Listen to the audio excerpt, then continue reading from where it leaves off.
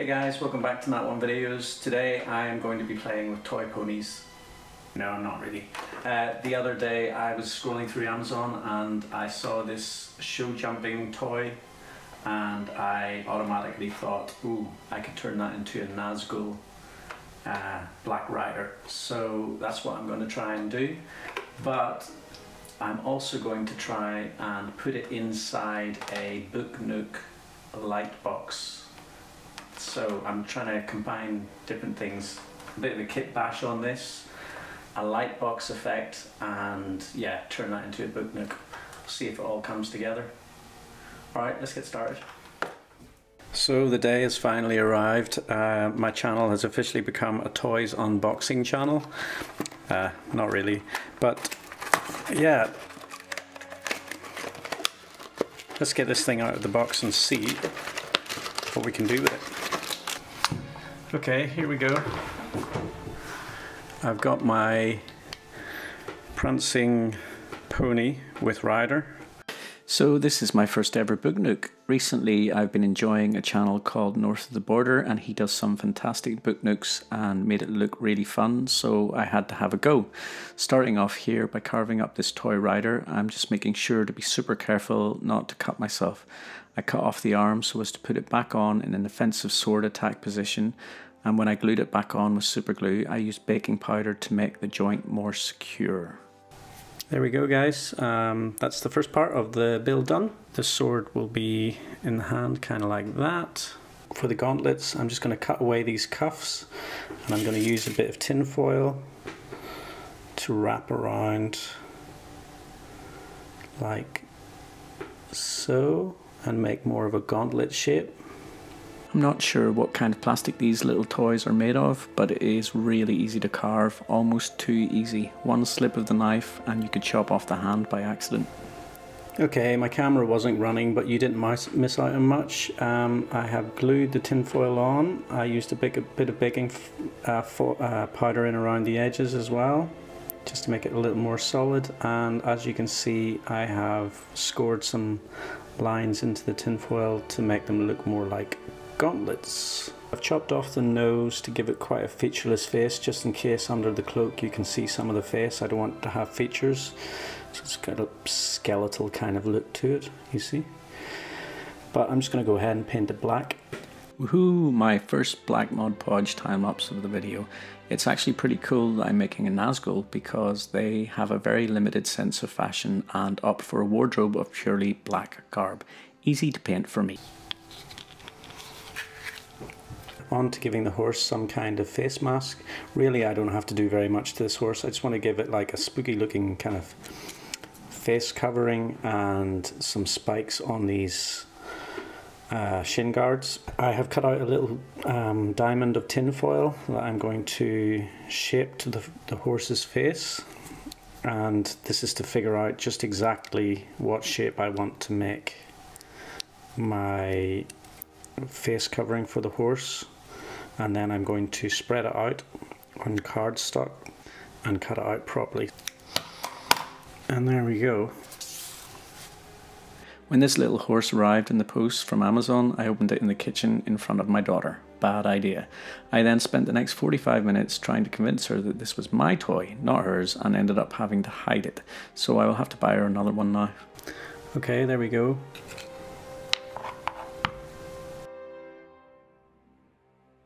That's kind of cool.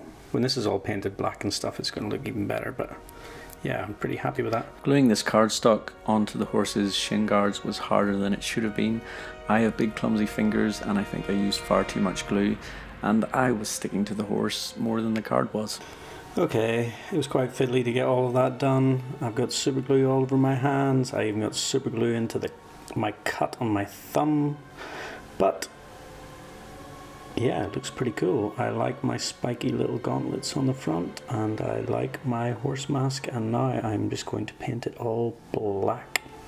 My horse and rider have both been painted all in black, and I really like the armour on the horse, like the addition of the face guard And the gauntlets on his ankles I think look really good. So now I need to figure out what I'm going to do with the Black Rider in terms of a cloak coverings. Here is the big reveal on how I'm going to do this, how I'm going to do his cloak. Ta-da! A dried out baby wipe. I stuck some baby wipes on top of the radiator earlier on this afternoon. These are the wet ones, water wipes, which basically don't have any chemicals in them. It's pretty much just water. So I'm not going to do any damage to my piece. I've seen this method of using a baby wipe and super glue as material once before on the Tabletop Crafters Guild. Someone used it as a tent. I can't remember your name, but thanks, it's a great tip. The reason why I couldn't talk there is because I took the lid off with my mouth. But yeah, this is how I plan to do it. Once I've got a certain part held in a position that I like, I am going to put a dollop of super glue. It'll glue through the material and onto the fabric, and yeah, we'll build it up that way. I've seen other crafters kit bashing toys and making some awesome things. This kit bash is about as easy as it comes, so I've left a link in the description below to the horse toy so that anyone who wants to can have a shot for themselves. Okay, this guy's starting to look pretty cool. Currently he is a white Nazgul, but that's all going to change very soon. That's now super solid. The hood is super solid, like, that's perfect. Right, we're going to attach it to the horse.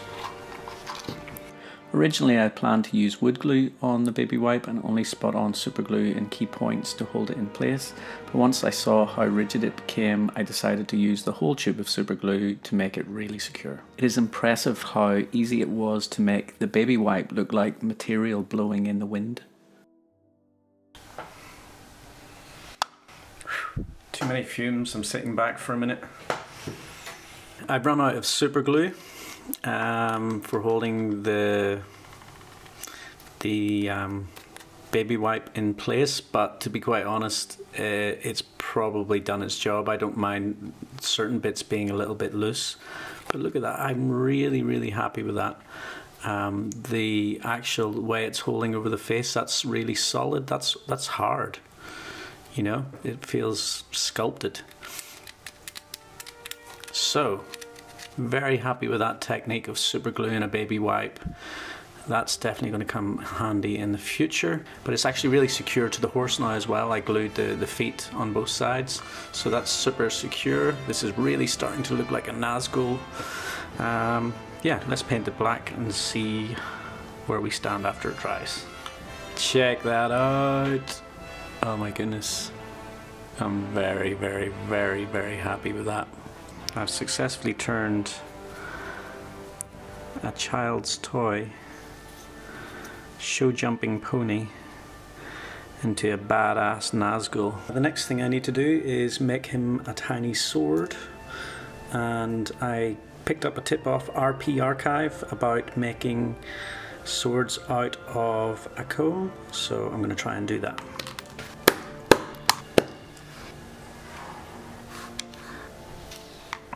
So to make this more secure, I've got some baking powder and I'm going to put some super glue in around the joint and dip it in the baking powder.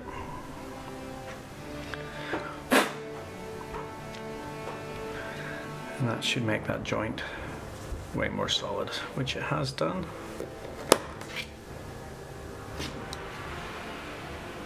Okay, so I've got my little sword. It doesn't look perfect or anything, but within the context of this piece, it is going to be totally fine. Dab of glue in the rider's hand.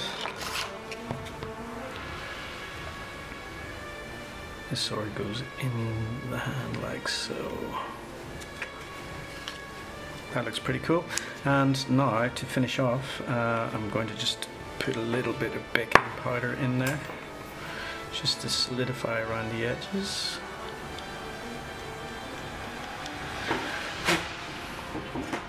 There we go, that's not going anywhere. Okay, so I've just done a quick test run on this metallic silver that I have. Once I've got it on all the armor, I'm probably going to go back and do a black wash over the top of it just so it's not so silvery, but this is what I'm going to use. Oh, I think that looks so cool.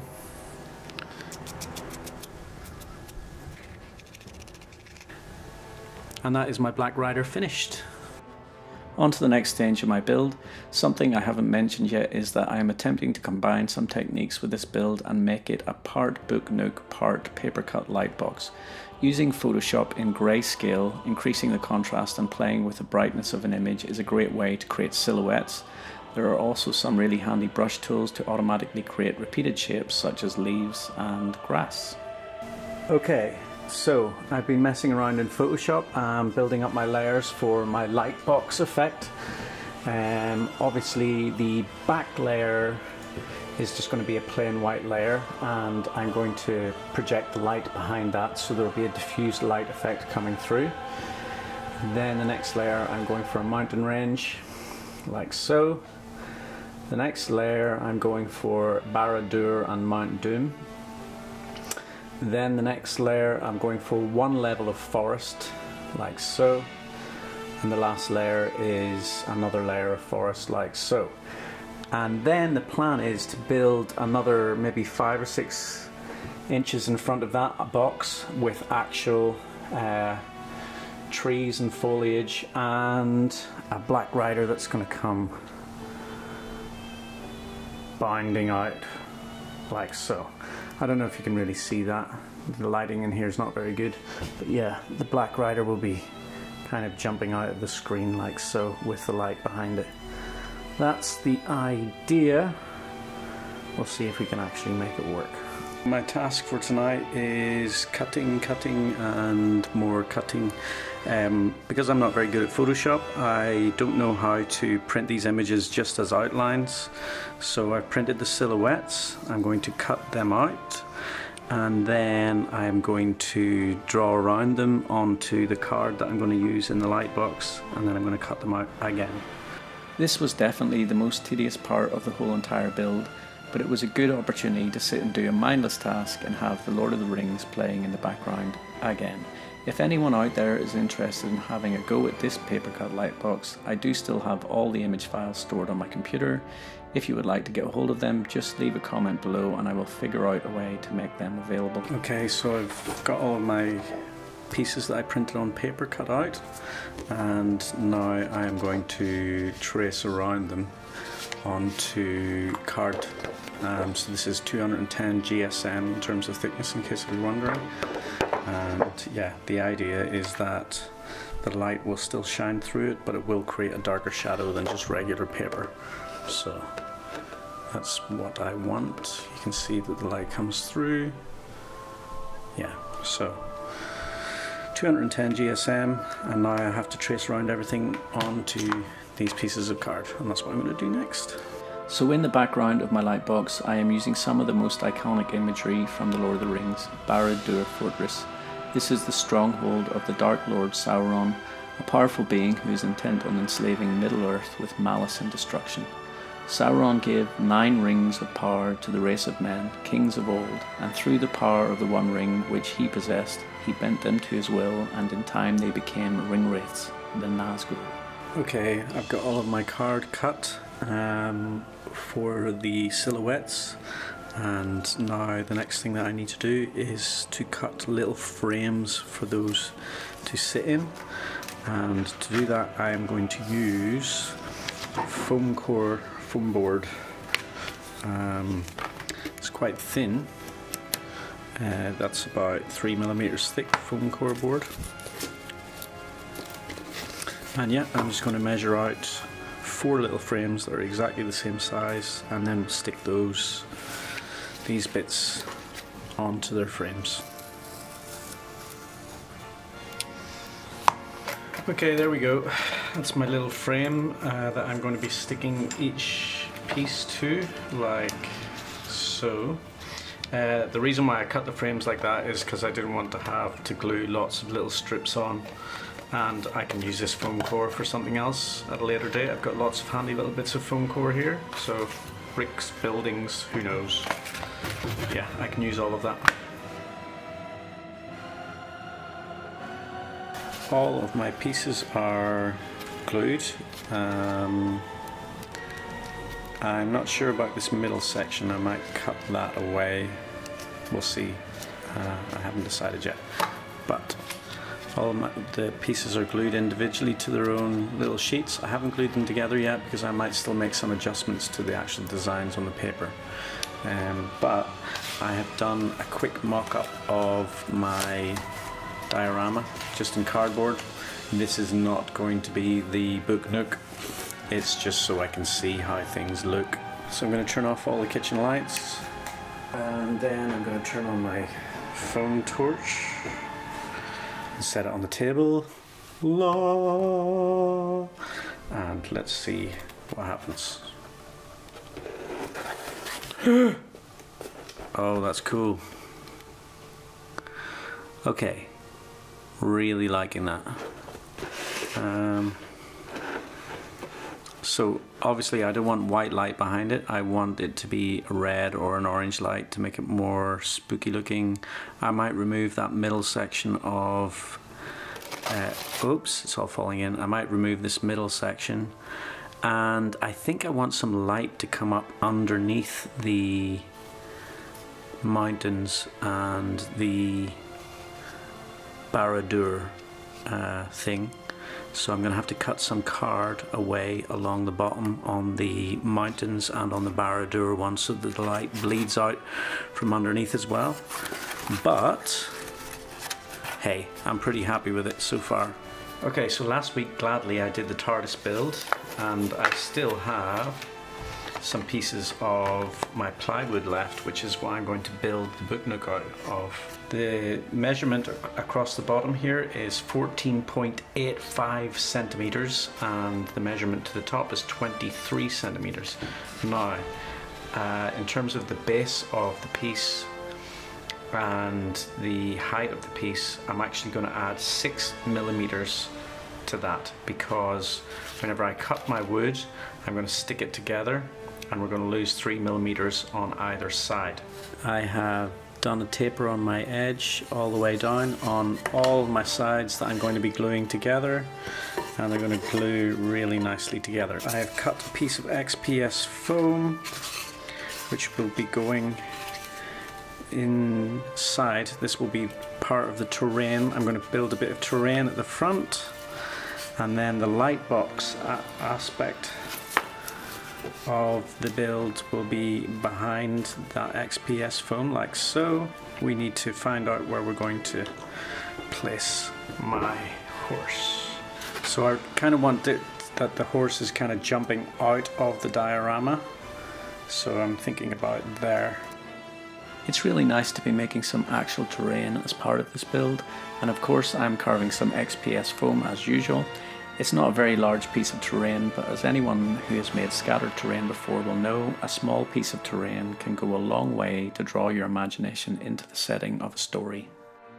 As you can see, I have glued in my piece of XPS foam, and I have glued one side on. It's just going to make things a lot easier to work with.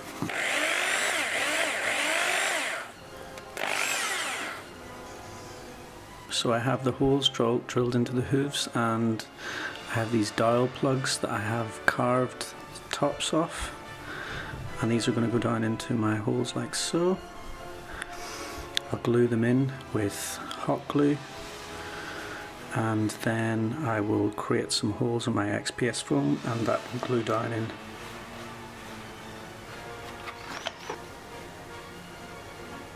Awesome, so yeah, that's all glued in, and those dowels now hold extremely strong, and whenever they get glued down into the XPS foam, it will be great. I wanted to make it look like the Nazgul was in hot pursuit of the hobbits, like the clip at the start of this video. So to get as much action into the diorama as possible, I decided to have him jumping out over some old ruins that had been overgrown in the middle of the deep dark forest. Okay, we're getting there now. Pretty happy with the composition, pretty happy with the trees and stuff. It's hard to get more in without, I don't know, overkilling it, so I'm going to give it a coat of black Mod Podge inside all the way, and yeah, I'm going to take the horse out while I do that, because I still have one more thing to do on the horse before I can call it finished. Okay, there we go. Inside coat all done. I will paint the rest of this as well at some point. But right now I need to let that dry, and then I want to go now and finish the horse, which is to do the horse's mane. Okay, so this is one of those really hope I don't mess this up moments. So I showed my friend Beck Elliott my horse and Black Rider and everything. She said it's really good. There's just one thing, is that the knot, the top knot on the top of the head is just too recognizable as a show jumping pony. So I'm going to have to try and come up with some kind of a mane, and what I've come up with is I've got this piece of nylon which is being cut off my shoulder bag, and yeah, I frayed the ends, and this is going to become the mane. So basically the idea is I'm just going to put some hot glue on the top, cut this and stick it in, and hopefully it works.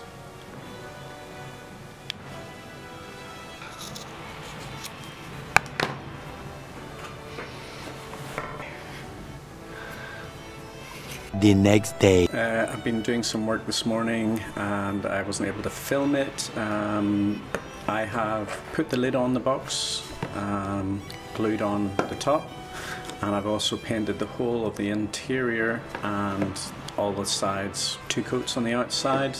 So I've done 2 tester strips of colours that I was thinking of doing on the outside of the box. This is red oxide, and this is crimson red, and yeah, I think I'm just going to go for the crimson red, going for that dark Nazgul-y danger kind of look.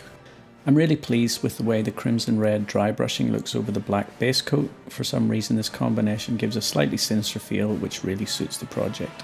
There we go, all done. I'm wondering if whenever I look at this on my laptop the footage will look different, because in my hands it looks a lot redder than it does on my camera screen. But I like it anyway. I mean, even I like this colour anyway, even through the camera. Okay, my painting process.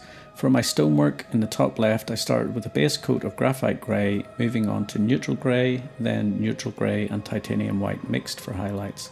For the trees and dirt, top right, I used burnt umber as a base coat and then mixed the burnt umber with white and a little grey for dry brushing finish. Then my green areas, bottom left, I used emerald green and lemon yellow mixed for the base coat. Finally, a lime green for the highlights in the bottom right. So I've done all of my painting. Now that's really green and quite vibrant. But I did that deliberately because there's going to be red light coming from behind it, and it should neutralize it out a little bit, and also the flocking will change the color a bit. So yeah, just going to do some flocking now. Flocking is probably my favorite part of building terrain now. Adding a little PVA glue and sprinkling on some grass flock transforms and lifts any piece of terrain to another level. The flocking's all dry and in place. I probably put on a little bit more than I needed, but I decided to keep it because, yeah, it's old overgrown forest with ruins in the middle. It's supposed to be overgrown. So I'm going to put on my clump foliage. I am going to put a link to where I get my clump foliage and my flocking in the description below. I used to make my own, but this has been more time and cost effective. I used to sit and cut hemp string for hours. Also, just to say that instead of using my PVA, I'm using the hot glue gun for the sake of speed. But you do get these little wisps which can be annoying. but it still looks really good. So yeah, hot glue wisps are probably the bane of any crafter's life. You can't see it in the footage, but I had wisps everywhere, which I then had to pick out after. All of my clump foliage is done. Time to glue my Nazgul into the project. I have got my dowel rods drilled and glued into the horse's feet, and they're really solid, and I've got 2 holes that I drilled into the project earlier on, and I'm going to basically fill those holes up with hot glue. I'm going to place the Nazgul into the holes and hold it in position that I like until it goes hard.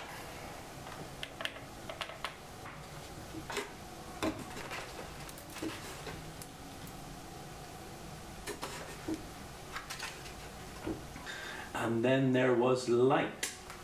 Bing!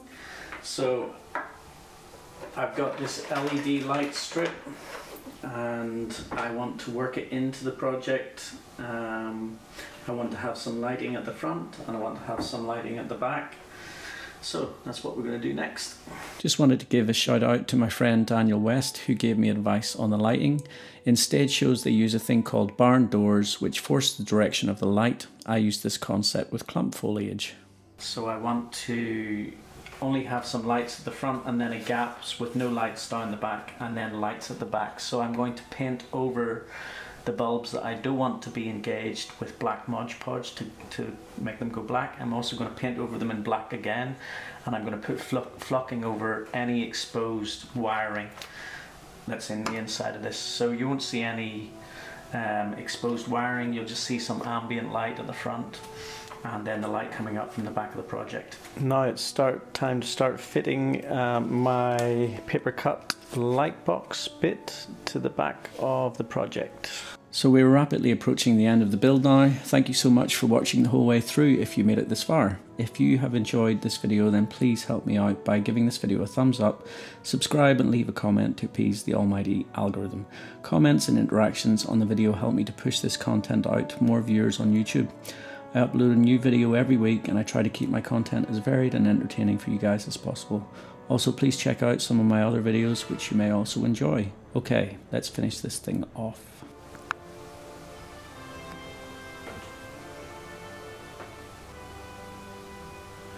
Okay, so even though this is a Book Nook, I want it to look nice as a standalone piece from the sides. So I've decided to do some gold leafing on the sides, and on this side I'm doing the Mask of Sauron, and on the other side I am going to do a silhouette of Mordor as well. I've got some nice gold leaf, and I'm just going to apply it now because this has been drying for about 15 minutes.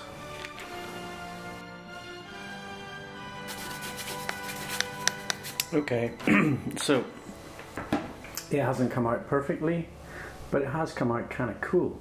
I like it. Yeah, very satisfied with that. Nice gold Eye of Sauron on the side of my box, Mask of Sauron. You'll see the other side whenever I do the reveal at the end of the video, which is pretty much the next thing that's going to happen.